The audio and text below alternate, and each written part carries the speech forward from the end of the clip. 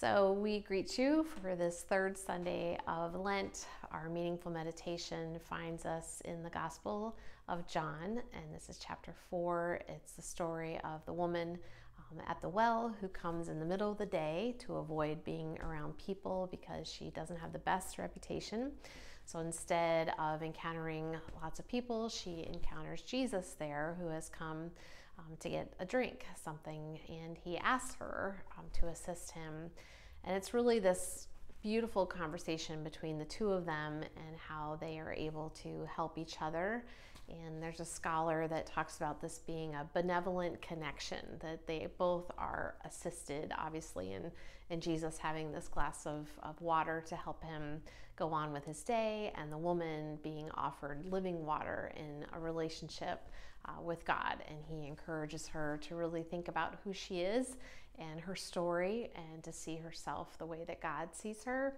And he inspires her so much that she goes and she tells other people about this wonderful teacher, Jesus, that she has met. And she's really one of the first evangelists, one of the first disciples that goes and shares about this living water.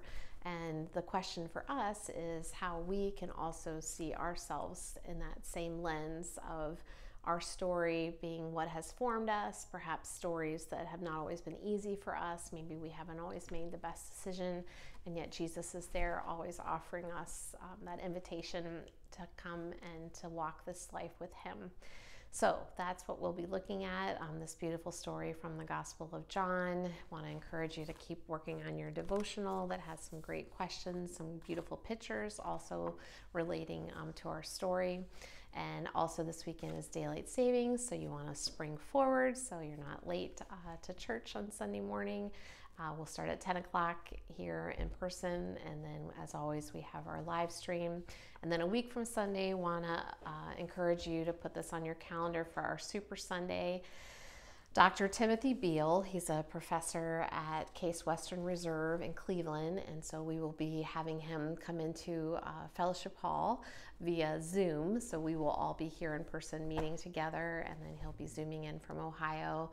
And it's a story that he's written when time is short, research that he's done about the climate crisis, and I know you will learn a lot. And it's a book that raises a lot of very deep questions, but also has some hopeful messages for us and things we can do as a culture and as people of faith. So that will be a week from this coming Sunday that hope you'll come and join us as we continue on our journey together here at University Presbyterian Church. So appreciate your attention and tuning in for our meaningful meditation, and we look forward to seeing you on Sunday.